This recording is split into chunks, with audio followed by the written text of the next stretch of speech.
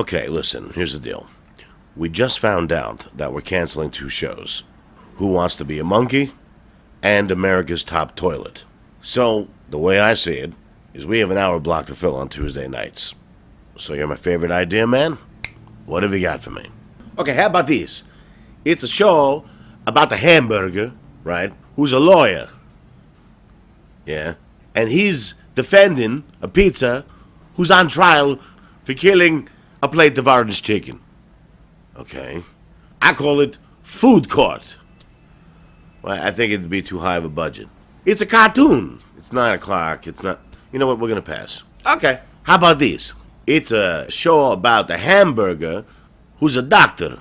And he falls in love with a yogurt. Okay, do you have any ideas that aren't about hamburgers? Yeah. There's a cheeseburger who's a doctor.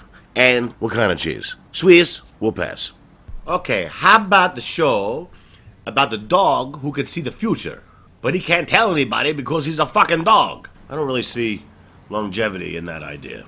Okay, how about a game show called Who Wants to Be a Monkey? Yeah, we just canceled that show.